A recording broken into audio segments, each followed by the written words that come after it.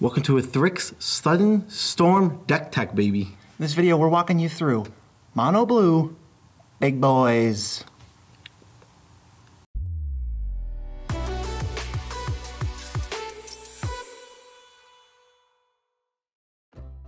I'm your host, Joe Cherries. I'm your host, BZ, and that makes us the Nitpicking Nerds. Before we get into the video, real quick, we have to say, hey you, subscribe. And besides, you want to be a subscriber to this channel because our subscribers are 10% less likely to get caught in a sudden storm.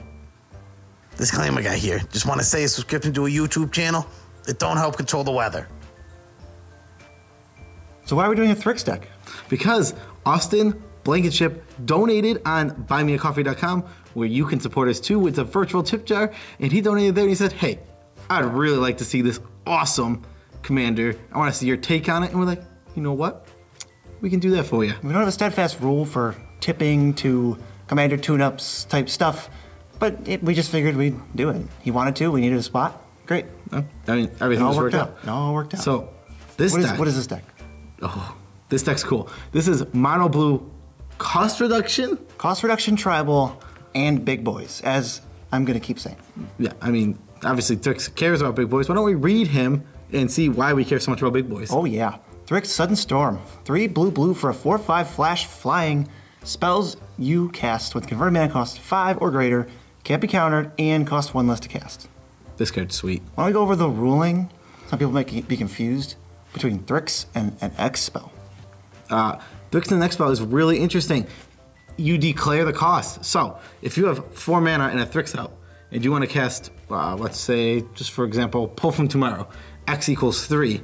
You declare that as X equals 3, it's reduced by 1, so you only have to pay 2 into it, but it costs 5, it still has a 5 CMC, and can't be countered. You declare how you're casting it. I'm casting it for 5 mana.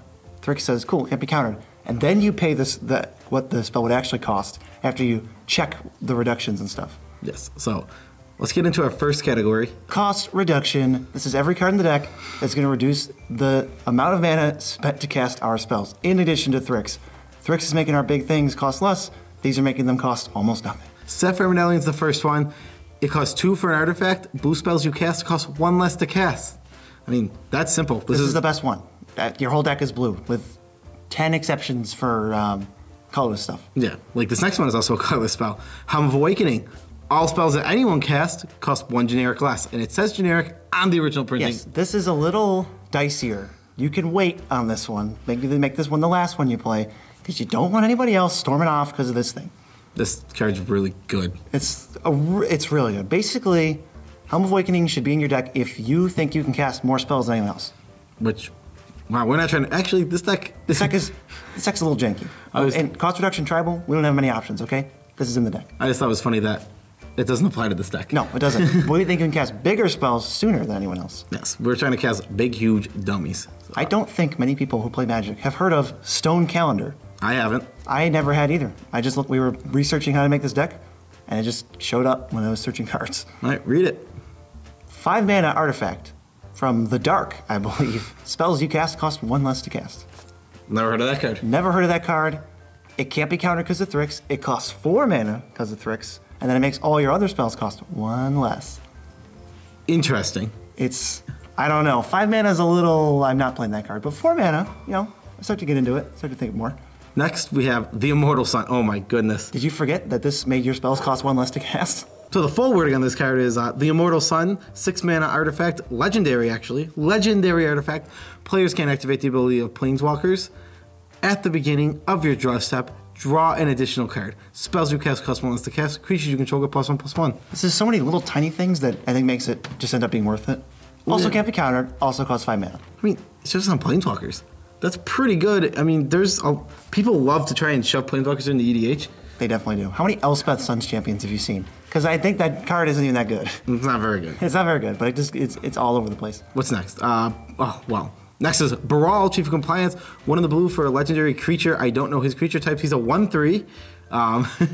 Human Advisor? Maybe. Sure. Yeah. No, that's it. Yeah, sure. Sure. That's right. I'm fixing it in the video if it's not. Instants and sorceries you cast cost 1 less to cast. Whenever you counter a spell, you can loot. Draw a card, and it is a card. This is cheap. This comes down early. It blocks little guys.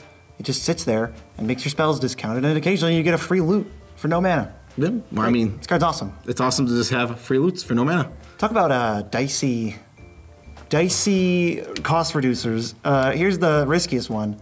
Arcane Melee, 4 and a blue, 3 and a blue with Thryx. Enchantment.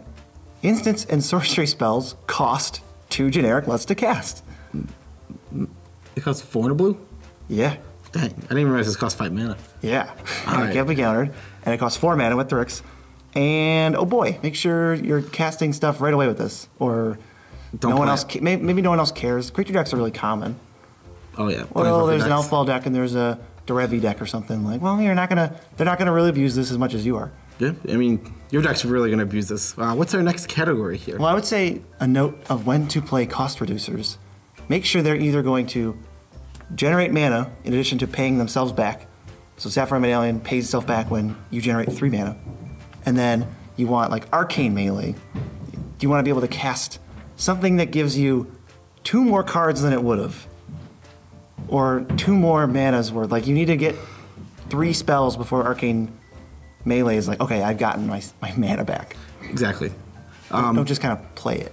So our next category here, though. Big boys. This is the best spells in the deck, creatures or otherwise, that cost 5 or more, which won't be countered. And I'm not going to say this again.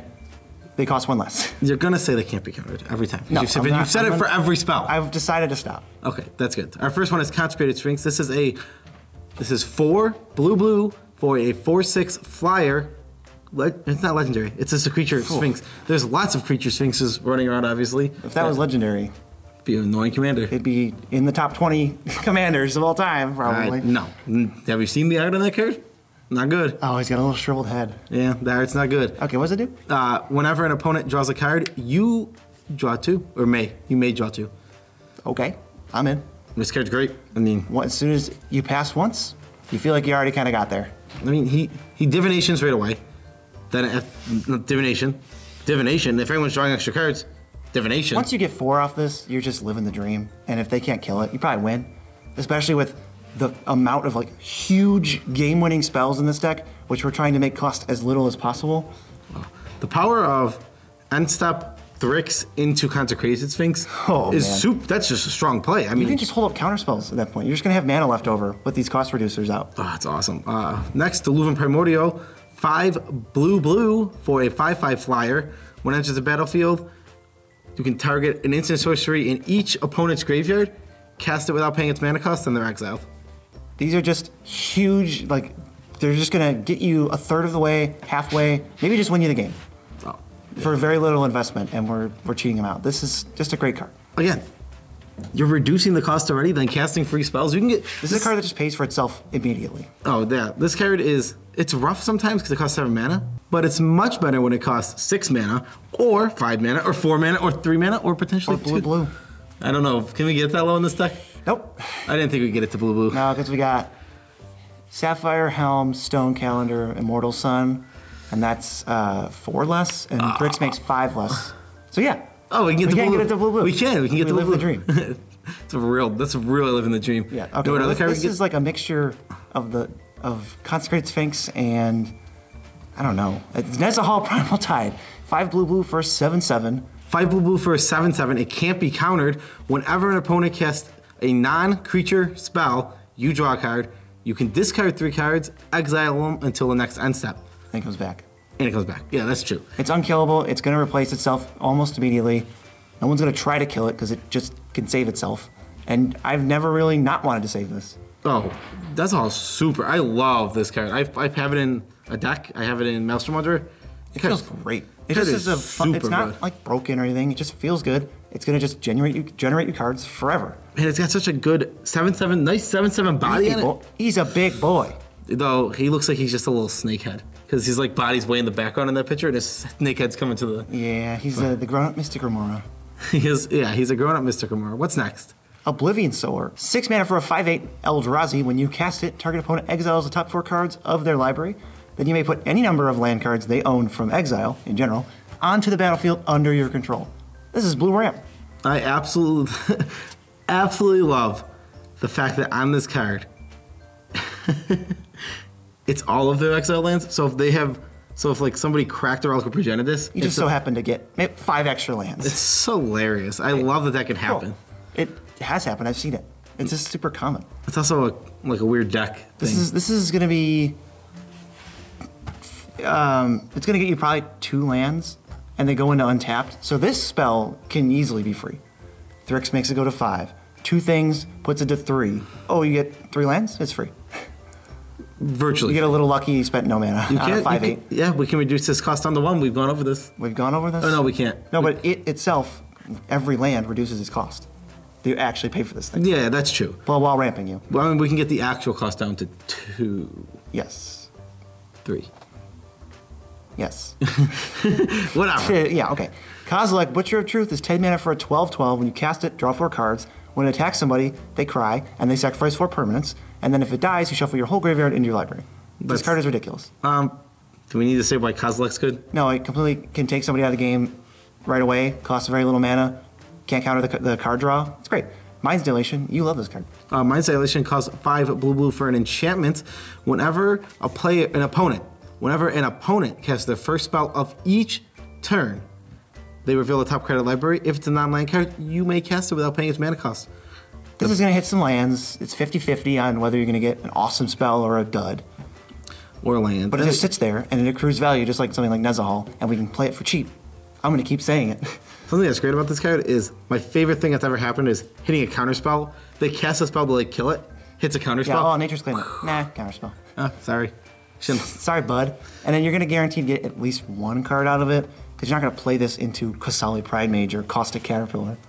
So you're going to get something out of this. I mean, yeah, duh. That's what I'm saying. You're always going to get a spell out of this. I like how we have to help you guys out. Don't do that. Don't play it into free removal, where they can get like a 6 mana advantage on you. Don't play it into Aura of Silence. That would hurt. That's the worst feeling. Oh, Aura of Silence? Gross. Then it costs 2 more. After you reduced it to, and now you're just like, well, it's cost 7? I don't want to cast Yeah, that's just like the original card. I don't want to play the original card. We're going to go through these fast. Dig Through Time and Treasure Cruise. They're delving, they're going to draw you cards. They cost nothing. I mean, Even normally. But now they can't be countered. That's just simple. Yeah, Rush of Knowledge, 4 and a blue, sorcery, draw cards equal to the highest cost among permanents you control. This is the stale crouton. This is the jankiest card in the whole deck. Oh. It sucks. You can get rifted or board wiped or spot removal out of a bunch of cards, or all your cards. But we can get the cost down enough, I think, to make it. If this was 3 mana, I'm in. Yeah. Another card that we're talking about drawing lots of cards. Flow of Ideas costs 5 and a blue. Draw cards equals the number of islands you control. This card is so underrated. This is like one of my favorite reasons to play mono blue. Oh, it's such a good mono blue card. You draw so many cards. It's like 8 or 12. It depends on where the game goes. I mean, even if you cast on turn 6 and you have 6 islands, card's great. You just 6 mana draw 6? I'm in. Especially when it gets reduced, obviously. And the last one, we have Spell Swindle, 3 blue, counter spell, and then you get treasures equal to its mana cost. This can be better than Mana Drain. In this deck, yes. Legit. And the treasures help you cast big fatties even if you don't have cost reducers.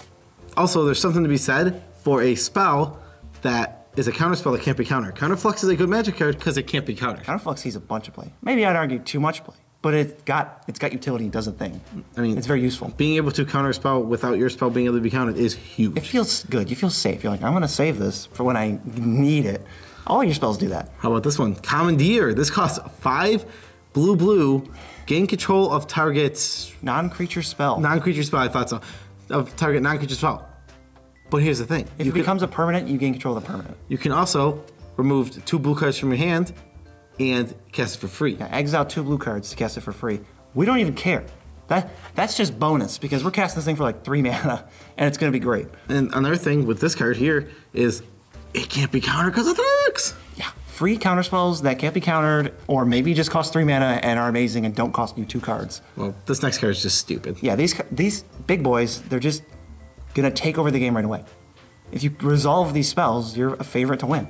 And we're just going to keep doing it over and over.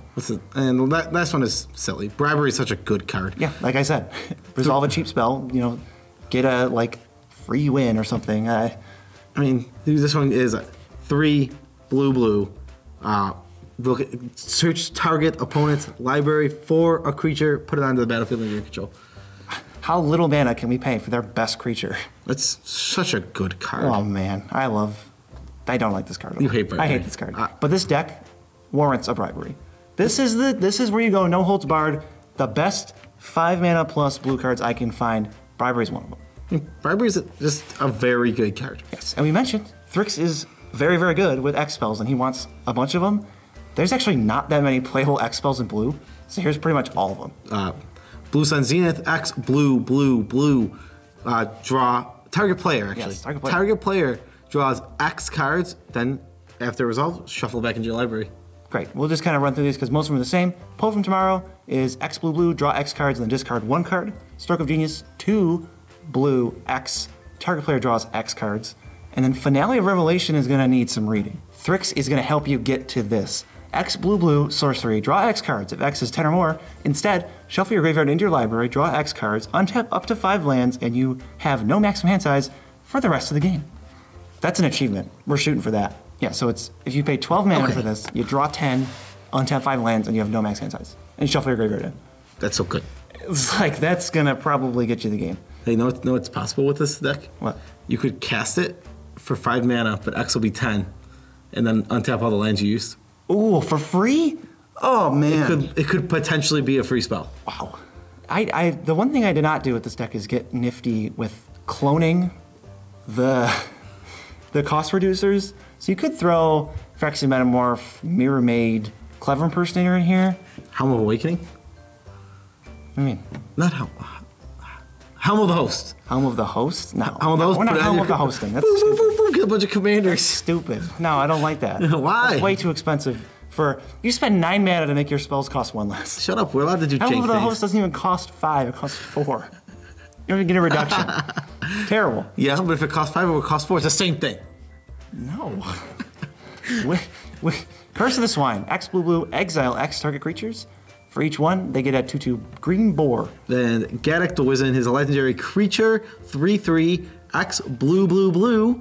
Draw X cards When he enters. What? When he enters, draw X. When he enters, draw X cards, and whenever you cast a blue spell, tap target creature and opponent controls. I think that's pretty relevant other text. This thing can be cast for 1 or 2 and still have an impact on the game. I mean, it's gravy. It is gravy. Because all you gotta do is cast Gavik for like 3. You're starting to draw like 4 or 5 cards. Yeah, he's a good card. Gets great. But we gotta win the game. So a lot of this creatures, if left unchecked, will just totally run away with the game. But these are more seal the deal type cards where we're probably gonna win if we get to do this stuff. I mean, this first one I would say is not as much shield. This is the biggest boy. This card is awesome. I mean, I would agree that this card is very awesome. There's no boy bigger than this. That's not true. And it's a little girl in the art. We literally have a spell right after this that is bigger and costs more. Go away. That's probably the Gourmet Bagel. This is the second biggest boy. What is it? This is my favorite card in the deck. Not close, because I love this card. Okay, what is it? This is Amanatu's Augury. It costs 6 blue blue for a sorcery. You reveal the top 8 cards of your library. You can put any land from among them into play. Then, for every type, you can do one. A sorcery, an instant, a creature, a planeswalker, an artifact, an enchantment. Can you do a tribal? I don't think so. I don't think you can do tribal, but whatever. Get all those cards. Potentially, you can get literally everything. You can basically get every card we mentioned in the big boys category, like one of each of those types, and just chuck them out. You're gonna get like 4 rock solid hits and a land off this. And we're not paying 8 for it. No. But you know what the best spell to hit off of this is? Expropriate. It's the next winning the game card. It's not fair. It's 7 blue blue. Each player votes time or money. If they vote time, you take an extra turn. If they vote money, you get their best permanent. You yourself have to vote time because you don't want your best permanent because you already have it. This card's insane. This card's so good and so worth 9 mana. There's not many. This is just 9 mana, very close to win the game. I've never seen a card be this close to win the game. I'm not counting, like, cast it, you win. It's very, very, very, very, very, very good. Yeah, requires no deck building, requires no subtlety, strategy. You can just kind of like, as soon as you can play this, you just play it. And it's so good in this deck because Thryx just... They can't stop it, and it doesn't cost 9. It's such... These are the cards you want to cheat out. This deck looks pretty strong. Yeah, I think this deck would be really annoying to play against. If you leave them unchecked, they can just hold up mana, pass. If no one does anything crazy, you flash in Thryx. If they do, you respond to it. And then if they flash in Thryx, you're screwed because they're just going to play some annoying thing. So the next one we have a lot of X spells, so we can draw a lot of cards, potentially draw or hold back. We have Nexus of Fate in the deck. Nexus of Fate as it's a big boy. Honorary big boy, costs 7 mana. Take an extra turn. That's great with huge, giant monsters. And it just can be an audible, like, whoa, I really tried everything, or I have a ton of mana and X spells. I'll win. I'll take infinite turns. It's the last card of my library. I mean, you can just, the potential blue sunning, like, draw it again. Blue sun 2 turns in a row, now you're just like, your deck's getting real thin. It is similar to Blue Sun. It's like, make you draw 25 cards, it's the last card. And then, if they don't kill you, then you make them draw 25 and they lose. One of the best things to hit off of Amanatu's Augury is an extra turn spell.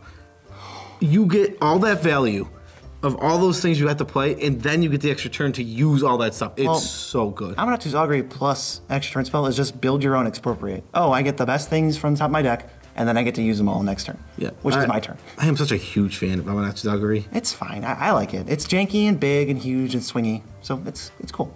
And the art's amazing. The art is really good. She's blowing moths into people.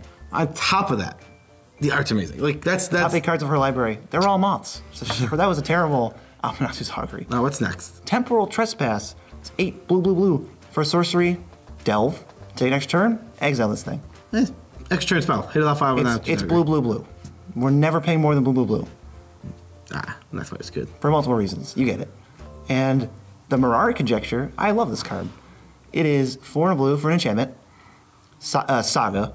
Chapter 1, you get an instant back, which is probably going to protect this thing, honestly. Chapter 2, you get a sorcery back, and then Chapter 3, when you cast an instant or sorcery spell this turn, copy it.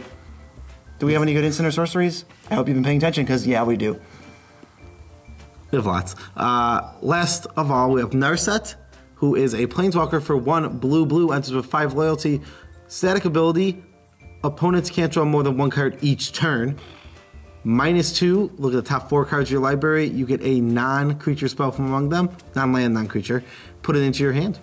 Reveal it, put it in your hand. You gotta show your opponents. This thing replaces itself and then is an annoying stacks piece for your opponents. And then we just have another card that combos with to end the game on the spot. Echo of Eons, 4 blue for a sorcery. Time Twister, each player shuffles their graveyard into the library, draws 7. And then it's flashback for 2 and a blue. And when you flashback this spell, Thryx will reduce it, and it can't be countered. So flashback for 1 and a blue. That is so... Isn't that cheeky? I tried to find more cheeky. stuff like that, but there really isn't anything. That is super cheeky. Yeah, it's pretty sweet. And Narset says, oh, you can only draw 1 card, so they end up with 1, 1, and 1, and you have 7. Man, Think Twice flashes back for 3 mana. This flashes back for 2? It's even better than Think Twice. What if Think Twice was Time Twister? I don't know if it would be better or worse. It's hard to say. I mean, it is hard to say. Wait. The non-bow, before someone's going to say the non-bow, I'm going to get ahead of you. Yes, I know the Immortal Sun and Narset don't work together. She's the only Planeswalker, and she can single-handedly win the game, and by single-handedly I mean with another card. It doesn't even matter. The Immortal Sun's a great card. Plus, in this deck. Narset minuses twice and then does nothing. She just sits there. So it doesn't matter if you can't activate her ability. So just play with that and play Immortal Sun always, if you can. And if you have Narset, just wait. It's fine. Also, in the world where you have the Immortal Sun, Narset costs blue. Yeah, that's not even that big of a deal. She's an enchantment for blue that can be killed easier. Half of Notion Thief. Yeah, it's fine. There's nothing wrong with that. No, it's totally fine. It's all completely reasonable. So take that, hypothetical commenters. Yeah. Now that I've gotten ahead of that, travesty. But that's our deck. This deck is cool. It's sweet. It plays some of my favorite spells. I mean, this took a while to brew. I haven't talked about Amanatu's Augury in a long time. I forgot how much I love that card. I just love that card. You stopped playing it. You fell away from it. My Bolas deck is just sitting there. Just sitting there. It's been gathering dust for such a long time. Because you need a theme. If you go generic, it's not fun. It was fun. Do it. No one. It was fun for me. Man, no one liked said it. How much he hated that deck. I love that deck. No one liked playing against it. I was fine with it. I just don't like the card Expropriate. But special shout outs to our 35 patrons. We're so close to 50. We love you all as much as we can without making you uncomfortable. It's great. You guys are so awesome. You help support the channel. You get us going. Keep it up. If you would like to become a patron, go to patreon.com/user/nitpickingnerds.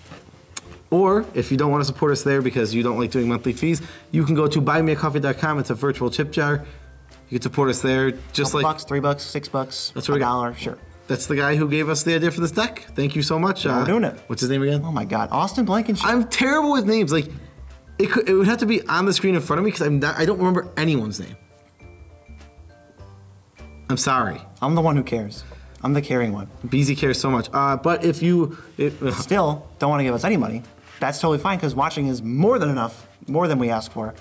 So we just need, if you want to buy cards though, you go on a TCG player. Well, you might as well use the link in the description, and then we get a little bit money sauced our way from TCG player. No matter where that link takes you, in this case they'll take you to this deck. You'll see this deck. You can buy the cards in this deck. But if you want something else, let's just say you want a foil Gaea's Cradle. That's what you're feeling. You're feeling foils Gaea's Cradle. If you go through the link, it'd be so much appreciated because we get that kickback. That'd be like a $20 kickback. That would feel good. Maybe I should buy that Gaea's Cradle that I need on TCG player, then I get some of the money back. Soften the blow. Yeah. So thanks everyone for watching. Tidbit about our life, because like 5 people have said they want tidbits about our life. You got one this time? Yeah, I got one. Actually a little personal. Why not? Hit them. Let's go. I'm just excited. What is it? Oh, I mean, I was just gonna say, we've missed a few videos. We've been off a bit. I deal with serious depression in my life, and it's been causing issues. I've been up and down mood-wise, so we've been missing a video here and there, and that's the reason I figured We're trying to stick to 2 or 3 a week. We're still we're not on schedule, but we're keeping the basic. We want to do 2 or 3 a week. We want 3 a week, but right now 2 has been more reasonable for how I have been feeling. And I figured I'd share that with you guys. The next tidbit will be much cheerier. At least 10% cheerier. Peace out, Tribe Scout.